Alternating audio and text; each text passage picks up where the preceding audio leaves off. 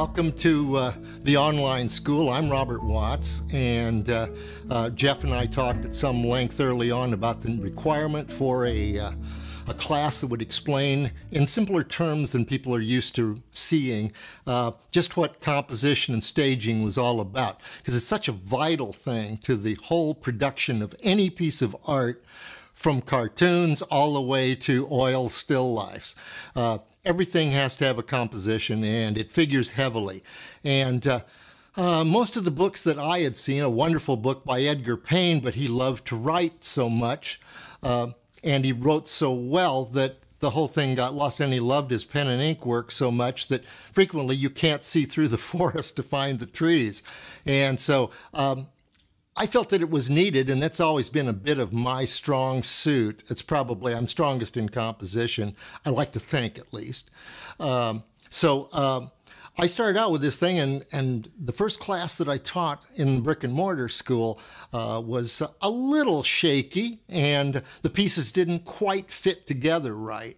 But over the last few semesters that I've taught this, it's started to gel, and I keep adding new pieces to it. So what we generally start out with are avatars in the first iteration of the composition class. Now, an avatar, it's really, in this particular case, a real simple thing. You substitute a rectangular vertical for a human figure, and you substitute primitives for the other important shapes, you know, lollipop trees with a ball with a stick on the bottom, and you find out where the shadows are going to go and what their size should be, and you arrange them as little tiny thumbnails in this way.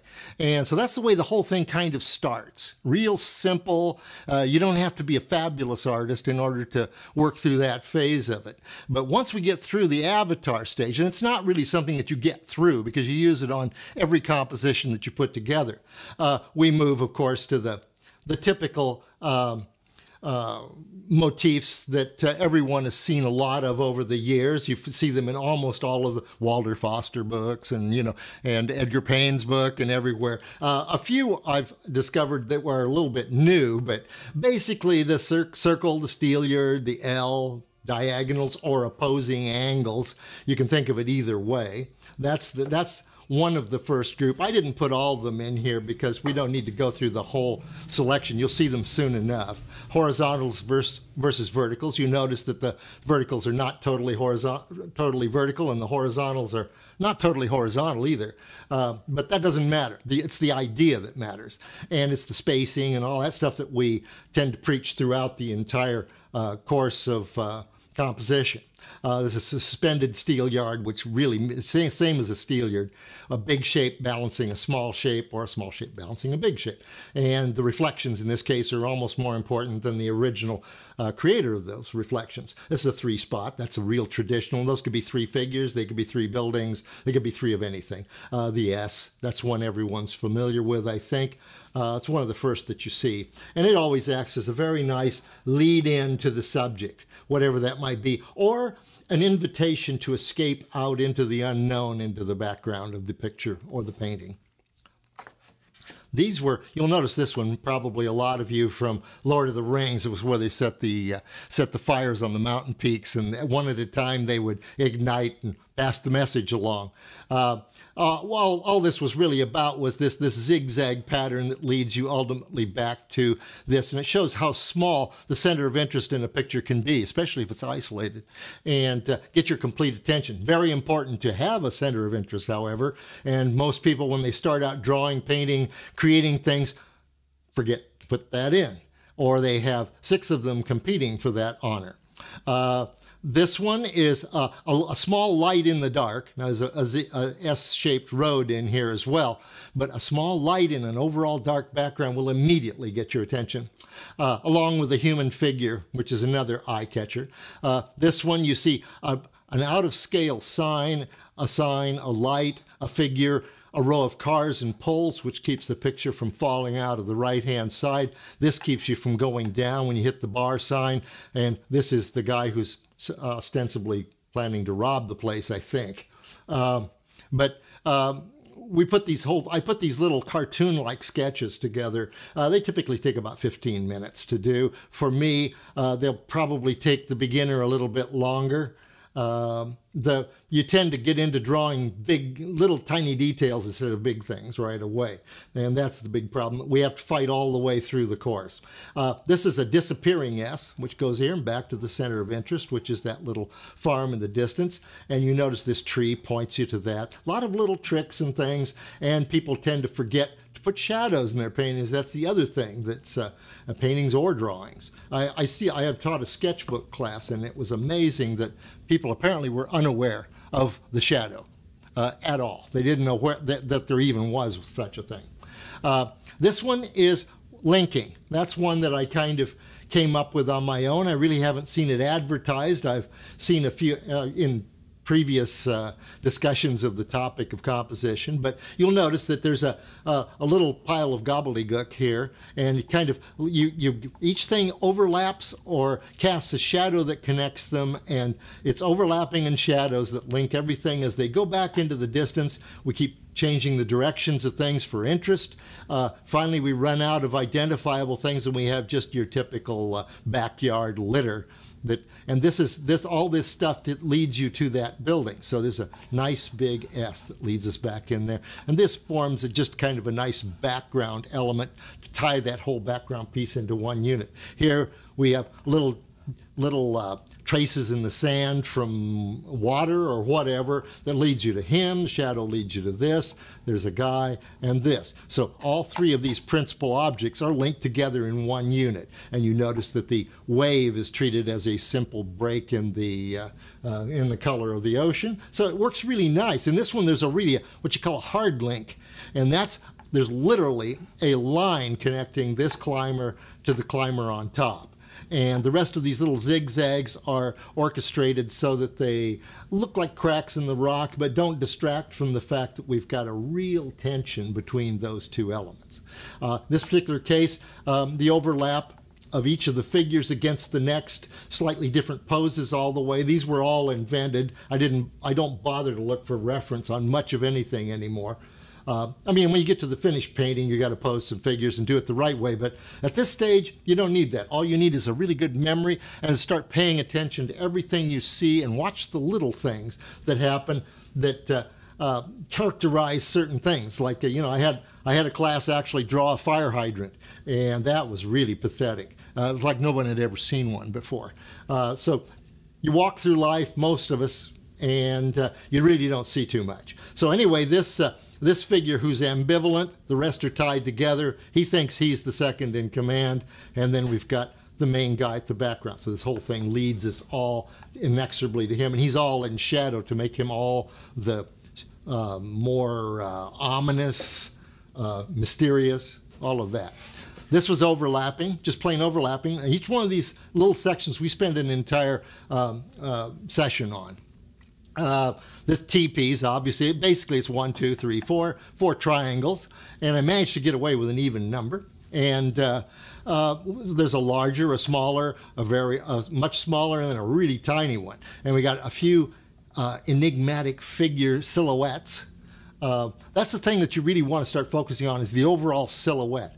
This shape here. That's really important. And then the shadow from another TP on this starts to help us with defining form. So you have complete control over where the light is coming from. So you work that out. This is an industrial complex, and it's largely composed of primitive shapes. By primitives, I mean spheres, cylinders, with rounded tops in this case, boxes, bunch of boxes, and lots of overlapping in different ways here. And you're looking again at the overall silhouette of this whole shape here. And you could fill that whole thing in black, and you would still know that it's an industrial complex. And that's the key to a good design, is the fact that it will read as a solid black. You get in the habit after a while of doing these things on the fly, purely instinctively. The direction of the sunlight was important to see who could cast shadows on whom and who couldn't. Many times it's a good idea to do a simple silhouette with a few little forms in it, and then put a piece of tracing paper over the top and try different directions of light until you're happy. This, we've got complicated weeds, handled very cartoon-like. Lots of zigzags here, but there's a light, a dark, a light, a dark, a medium, a light. Here you can see, even no matter how good you are, you can make big mistakes. You notice the corner of this boxcar is right in line with the corner of the building. I almost got through this thing with a total victory, but I blew it right there. This thing should have been slid forward just a hair to clear that. You don't want tangency. So that's another thing that I harp on continually throughout the course. But this Eskimo thing, we're dealing with the white on white, so it's a little tough. You have to work the shapes out. So everybody's overlapping somebody else, and we have to pick our light source very intelligently on this, or we end up with a problem. And so I've done enough of this where I can usually get close the first time out, but I still have to do revisions. I usually do these little things on a very cheap lined pad that you can get at any of the office supply stores. I buy them by the dozen, and you scribble on them very quickly. You don't care if they come out really terrific. You start thinking more about the overall feel of the thing than little details, and the paper already looks terrible, so you can't ruin it, and it's cheap on top of it all. And then once I have a design that I think I like, I put tracing paper over that and start to clean it up, move things a bit if necessary, so forth. Okay, this was shadow, and it's also light, because without the shadow we don't have light, and vice versa. And I was just looking for one of the features of a shadow is that it can hide stuff that you don't really want to pay attention to. It's an old axiom in movie making: if you don't want to see it, don't light it. Works really good. And so we've got another figure back here just barely visible, and this one only slightly silhouetted. The flashlight, obviously the key source, a bright light there, a less bright light there, a little bit of ambient light from outside. And these two dark shapes here act as bookends to squeeze our attention into the middle. So the thing that you will find as you look at all of these is that they start to combine all of the ingredients that we've learned up to this point in concert. They're working together. It's just like an orchestra doesn't have just a bassoon. It's got you have to learn violin, you have to learn cello, you have to learn bass, you have to learn percussion, you have to learn piano, violin, just a whole list. And so you have to learn all of these things and put them together. But you don't need to use everybody. You frequently do need to use 4 or 5 of them, and frequently you'll have something like converging lines or radiating lines with an S influence, and maybe a letter J into the thing as well. So in this particular case, this figure is totally blown out in the light. This one's totally in shadow, and these two are half lit. And we keep the whole center of focus right in that small area. This is just a simple example of a dark against lights, so that you can get this thing to read. Otherwise, it starts to compete with what's going behind, and now it's illuminated and it works really cool. This is an example of casting shadows to break up otherwise boring, flat forms that we don't really enjoy looking at. Now, we don't know what's off the screen, and so in all illustration, you can, assuming that it's not on the floor of Death Valley, you can do just about anything you want off screen to cast a shadow. It can be a tree, it could be Godzilla, it can be anything you choose. So you are in control, but learning that you're in control takes a little time. This is mood. That's another one. And anything that disappears into the murk has got mood. And you can see that that's a common trait in at least 3 of these. This is a dragon of sorts, barely visible in the morning mist. And this is kind of Indiana Jones-like, and just disappearing off into or Jurassic Park. This one is basically a silhouette operation. It's supposed to be a mystical, enchanting, faraway place. And there aren't many of those anymore. But what's really important about this is the step gradation of values: dark, medium, light, very light. And this is really important, this little scattering of verticals in there of a rustic kind of decaying fence that gives us one place for our eye to land in the picture. In this one here, we've got a mysterious light coming in from the right. Gives us a little bit of mystery. We leaned everything in just to make things, it's an old Disney trick in the animated films, but it works really, really good. Okay. Now here's one that I didn't show all the step-by-steps, but you will see them later in the video.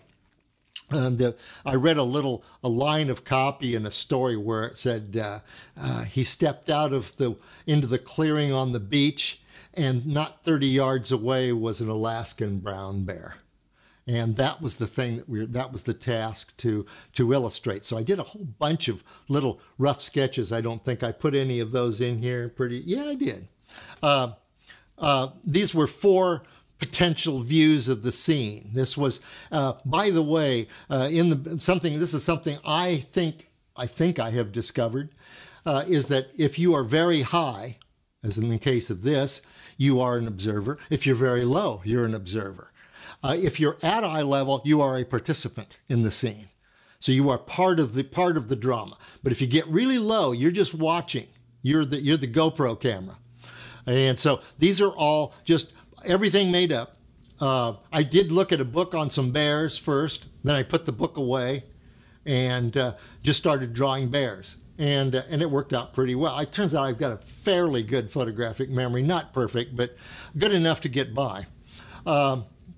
This is the part of illustration that I enjoy the most, frankly, is the planning stage where so I, as a storyboard artist, is probably my favorite calling, but I like getting it set up, but I don't really care to eat the meal at the end. I do it occasionally just for laughs, but I think this stage, being the film director, the director of photography, is more interesting to me than actually putting the makeup on and everything later on. So you can see these are all very different, framing trees on both sides, the bear, very obvious, the hunter obviously wanting to not be really apparent. Back here, the hunter not really apparent, but there's a silhouette we can read. And now we're out with the bear in this one, and it looks like he's going that way. This one looks like he's established eye contact. That's the most threatening of the bunch. This one you're not sure just yet. So anyway, that's kind of the way it all went together, and then I finally settled on this one, in which case the eye contact has been made. Trouble is about to commence.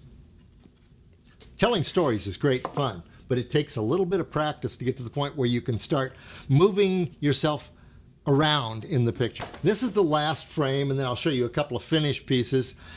These were all the same drawing, and this is done in the video, and I add the shadows so that we get a completely different mood to the scene depending on where the light is coming from and what's receiving the light. So you can get totally different feelings in all cases. I mean, this is like nice midday, even though this is a bad part of town.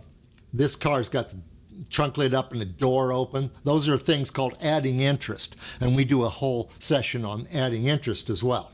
So anyway, this is all based on an early concept, which is you have foreground, middle ground, background, and you have dark, medium, and light. And you get to play with where those go in those 3 regions. And that's basically the way that works. So anyway, that's enough words about this. I'll show you a couple of these are little gouache sketch paintings that I did. This was one for Dracula's Castle. And it was a lot of fun to do. It's done like I say, in gouache on an old piece of illustration board called Lintex. Great stuff. You can't get it anymore. Crescent made it, but in here, I was working with some guys at Rockstar briefly, and the first thing I noticed was that crooked front wheel.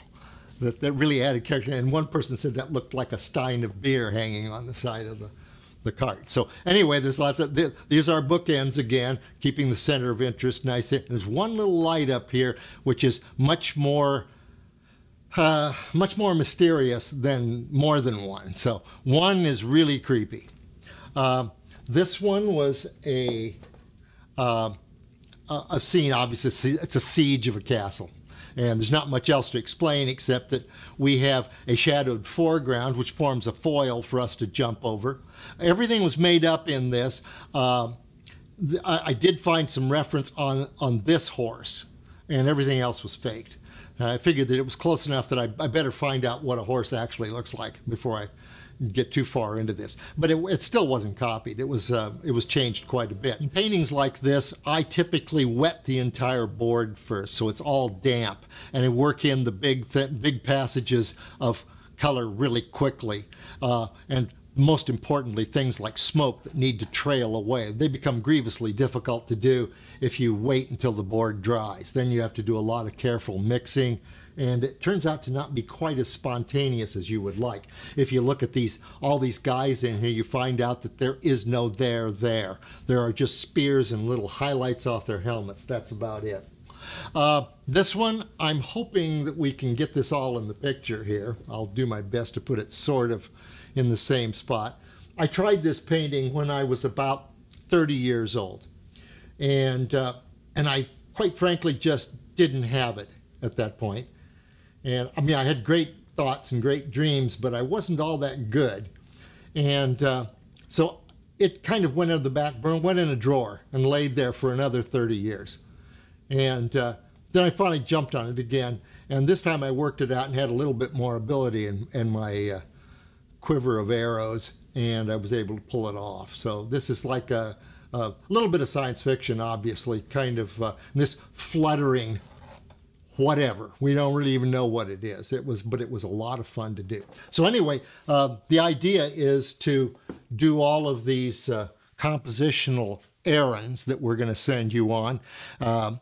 You don't have to get really good at it right away, but what I want you to get out of this course is to start thinking in terms of all of these things: overlaps, tangencies, shadows, center of interest, where you're going to put everything, what kind of a design motif you're going to use to act as a skeleton to hold your composition. We do some really tricky stuff. It's all mine, called alphanumerics, where we take things like J's, T's, lowercase a's, b's, m's, upper and lowercase, all kinds of strange numbers, 5, 3, 6, and we do compositions based on those. And you'll be surprised what you can pull off with that. So have fun, enjoy the course. You may have to do it more than once to really get this thing to fully digest. Expect to do that, because all of us have to keep working year after year after year after year on the same stuff. Go back and read the same books again. You see them with new eyes. It'll all look different the next time. So have fun, work hard, and good luck. Okay? Bye-bye.